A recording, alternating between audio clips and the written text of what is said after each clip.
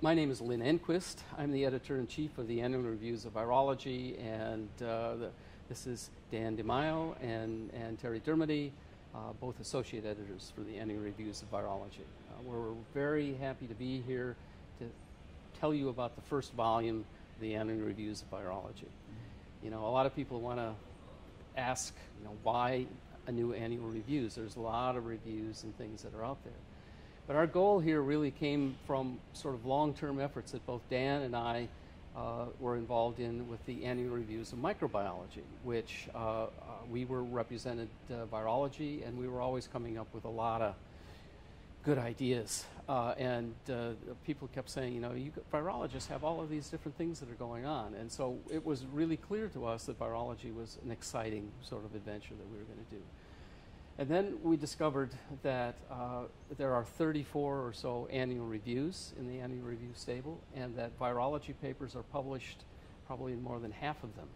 And so we realized it would be a good time to consolidate all of these material.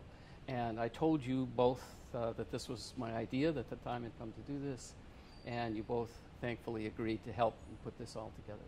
And so I don't know what to say was the most motivating thing about this. What for me was really that what we wanted to do was to take the good things that the annual reviews bring to the table, excellent editing, excellent artists, excellent cinematography, to try to bring virology to life. And I can tell you that my goal in bringing everything together here was really to try to show young virologists what the field is like. It's a very exciting field, and we wanted to bring that together. But we also wanted to take advantage of the fact that this is an opportunity for us to put autobiographical articles in written by the leaders of the field, also to bring historical papers, discussions in about how we know what we know, and maybe an opportunity to really do some prospective, looking forward about where the field of virology is going. I don't know what you guys were thinking of when you signed on to do this business, but what did you think of my original idea? I would say, Lynn, I agree with you. I don't think there's ever been a more exciting time to be a virologist. The problems have never been more compelling, and the tools we have to answer the questions about how viruses replicate in cells and replicate in host organisms and disseminate amongst populations have never been greater. And particularly exciting is we're beginning to appreciate that viruses exist in a much, much larger community than just simply viruses and their host organisms, but in a community that includes lots of other microorganisms and of course the other host organisms that they infect, sometimes invertebrates, plants, mammals. It's really an exciting time. Another aspect for me that I was really excited is the opportunity to work with you all. We had, of course, worked together previously in the Journal of Virology, and the chance to lead a new journal forward where we could really set what the history would be. This was brand new, and put together a team of an editorial board and think hard about what we wanted this journal to look like. Selecting the first authors and guiding the first chapters to completion has been really fulfilling, just the chance to work together. So Dan, what did you think about the way that we put our editorial board together? Well, I think unlike a conventional journal where we see what comes in the door, where people submit articles and we judge them, we sort of get to pre-select what we think is interesting. We get to pick the topics that we think are the most interesting, the most exciting, the most timely, and we can't do that by ourselves. We need help of other experts in the field. So we gathered together a group of about 10 or so distinguished virologists, get together once a year, and we just basically brainstorm for an afternoon about what are the topics we'd like to cover that would be ripe to be published in a year or two. I think that's one of the sort of the side benefits of being on the editorial review, annual reviews of virology editorial board is that we get to talk good science for a day, have a real good interaction with people that are movers and shakers in the business. We have a broad representation of expertise from structural biologists, animal virologists, bacterial virus people, plant virologists, and it shows the breadth of our business. But like Terry said, the field is changing so rapidly because of new technology. Essentially, our ability now to really assess all of the viruses that are in a particular environment, and our understanding of that is in its infancy. And this is a real exciting time to be around. I mean, every meeting I go to now, the idea that there is yet a new virus, not just a new virus, but a new virus community. And this community actually is engaging not only the host cells, but also the microbiome of bacteria and everything that's around. It is a highly integrated business that we're in. In fact, I always tell my students that virology is one of the most integrated fields there are. You have to know a little bit about everything. And what I like about this, the annual reviews concept, is that we can bring all of that together, essentially with our direction of how to put that all together. It is not just, a collection of papers. So, and now that we've done this a couple of times, choosing authors for Volume 1 and choosing authors for Volume 2, we have a bit of a folkway that we're following, and you might think that it would take 10 people interested in virology a good hour or so to decide what the topics are and what should be covered in those topics. It takes us at least a half a day, if not longer, and sometimes still we don't reach consensus. There's so much exciting virology to be featured. But hearing those discussions, I come away learning an awful lot from my colleagues that I didn't know about topics I should know a lot more about. And then we have the opportunity to choose pieces that we think are going to be of broad interest to our community. And not just those who are leading research teams focused on viruses like we do, but students, young ones who are just coming into our field for the first time, and maybe their very first introduction to a very important topic is a review that they'll read in the annual review of virology. Yeah, right. And it's not just that day. There's a lot of prep time beforehand where each of us think about good topics, and you don't want to come to the meeting with a lousy set of topics. No. Right? You will not be thought well of. No, and don't want to waste people's time and have to defend your choices. And there's usually good consensus, but there's vigorous debate. And we also get people who will submit suggestions unsolicited, and some of them we also decide are important topics. It's a very good process, and I think the outcome will demonstrate that. I think one of the things that impresses me is that when there is a topic that hits everybody, they say, yes, this is what we have to do. It usually comes because we've been at different meetings, we've heard these people talk, we know the energy that they have, we know how excited we are about the particular topic, and that happens more often than not. I think, as I was saying before, some of the tools that annual reviews brings to the table are, for example, that we can do more with our artwork. We can make the figures look good, not only look good, but also be animated, that can be indexed in ways that we can do things. I've been told by our production person, Jocelyn Rice, that this first volume of the annual reviews of virology is the most accessorized volume that they've ever done. I'm looking forward to seeing how that goes coming together. From 3 people who are excited about cars, I mean, who's surprised about that? Yeah, well, I think some of the other things that we really want to do is we want to make these articles accessible to students as well as to people. We want to see this used in teaching, and accordingly the figures are prepared so that they can be downloaded as PowerPoint slides for presentations. But we also read the articles very carefully to make sure that we have consistent use of terms and understanding, trying to rid ourselves of jargon and things like that. Just one of my pet peeves, but anyway. But in addition to selecting topics, we're also selecting the authors. And an important consideration is someone who can write clearly and compellingly and can prepare figures that are clear and understandable. It's not just the content, but also the presentation is something that we think is very important. And I think, part of that comes from the editorial board members themselves. Someone will take charge of soliciting a review, and they will get the review, but then the review is written and it comes back and it's reviewed by another member of the editorial board. So we try to keep some kind of consistency in what's going on. In a couple of reviews I handled for the first volume, I looked at early drafts. In fact, I looked at outlines and then early drafts and then final drafts. So I had a real sense that I was helping as an editor, which for some other editorial responsibilities yes. that I have, I don't really have the opportunity to edit too much. Yeah. So, Well, the authors really also benefit from the artistic staff because the authors can deliver a fairly rough draft on a napkin, Yeah. a sketch, and then the professional artists at annual reviews will turn it into a quality figure.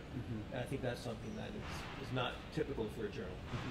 one goal we have with annual reviews is to move toward some type of video content that will accompany each piece that we publish. Now, we haven't managed to do that for the first volume, but we think that will probably take some traction in order for us to achieve that. And our idea is that the video segments will provide the authors an opportunity to talk a bit about their careers and what excites them in virology. It may also offer them a chance to describe a technique that might be particularly important to their work that others might not be so familiar with. And maybe there might be some controversy, and an author might want to just weigh in on a controversial subject and describe his or her point of view and let that be a formal introduction to the review. So that's our goal, to try and have some video for each of those pieces. Yeah.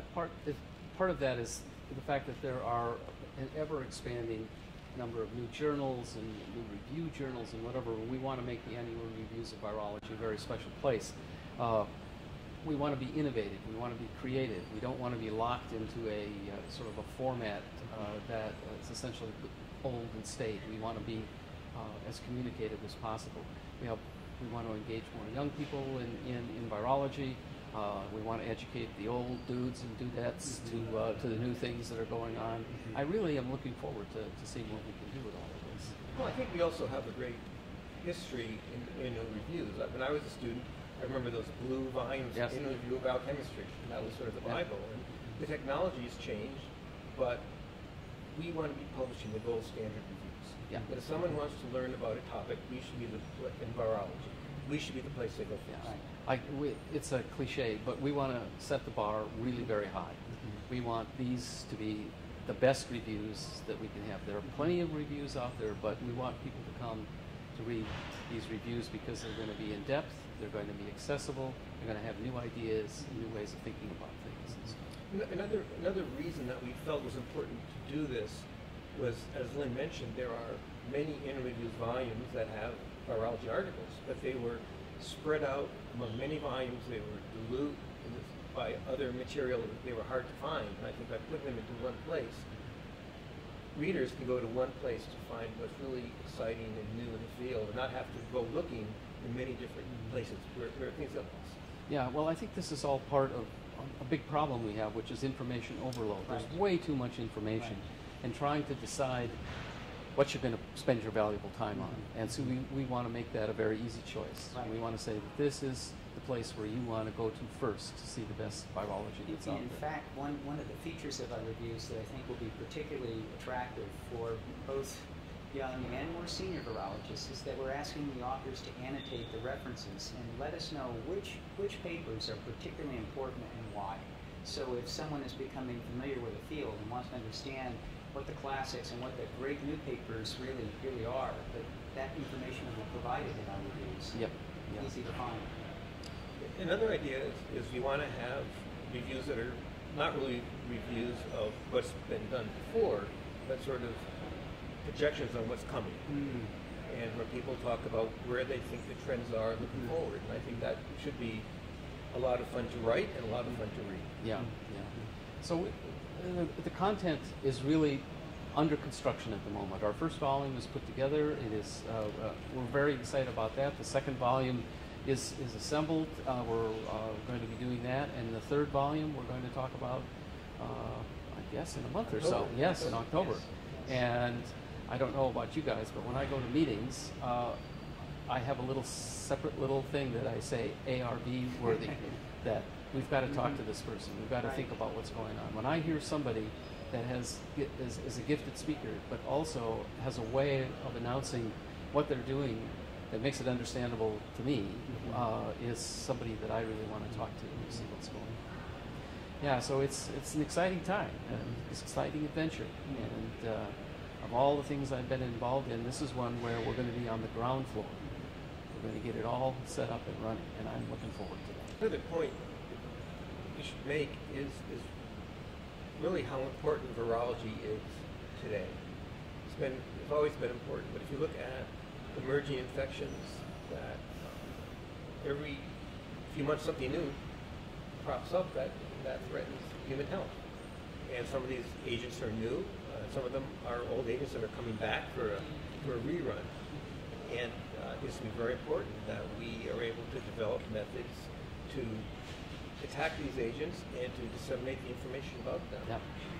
And I think it's also important that we don't compartmentalize virology, essentially those that affect just human health. Mm-hmm. Viruses don't really know boundaries. They don't know, gender. They don't know.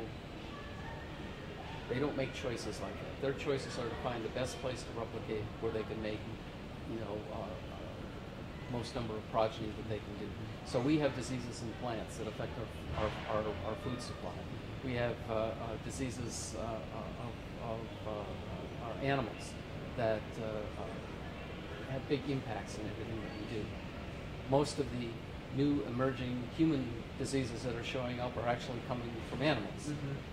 And we need to bring all of that together. And so that's one of the things we want to do is, like I said, this one-stop shopping. If you want to learn about the hottest things that are going on in virology right at the moment, this is the place to go.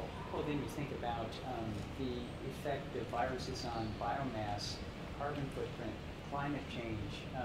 There may be more viruses than truly anything else that would replicate. Well, I mean, the number when you weigh them, so certainly in terms of genetic diversity, mm-hmm. that's a universe of viruses out there that we don't even recognize, right. Which is frightening but also exciting. Well, our ignorance is really stunning, and it was because we didn't know how to essentially assess the ecosystem. Mm-hmm. But now with sequencing technology, deep sequencing technology, we can essentially find and report all of the nucleotide genetic information that's out there. And with the other kinds of technology of mass spectrometry and single molecule imaging and all of the things, you can begin to assemble a library of knowledge that's unsurpassed. We've never had this before. Right. So the point I was going to make before, Lynn, all of these technological advances that have allowed us to do cell biology in unprecedented detail are now being led forth by viruses, just as viruses led an understanding of molecular biology and the central dogma and how we control transcription and translation. And so now we're using viruses to understand how organelles form and how they're rearranged to make viral replication centers. And of course, this is all about repurposing of cellular proteins and endowing them with new functions that the viruses are doing. And again, viruses are leading the way to contributing new understandings to how cells work. Very fundamental, impossible to predict what the benefits to human health, other than just a deeper knowledge of how our cells and tissues work. And from that, certainly, new therapies. That's one of the things that I think is getting lost in this day and age, of the idea that everything sort of has to be promoted, the translational medicine. We have to move things in so that we can go from the bench, to the bedside, and we have to be able to do this. This is true. This is really important. We need to do this. But I always say that if we're not careful, pretty soon we're not going to have anything to translate. Exactly. So we want to really highlight the layest fundamental research as well as the latest research that is pointing us in the direction of new therapeutics and new ways to intervene with viruses. So it's one of the reasons why it's so exciting. There's so many things that are going on, and their information is being scattered every place. I really want to see if we can capture this in one spot. And so I'm going to give it my best shot, and I hope you guys are going to be there too.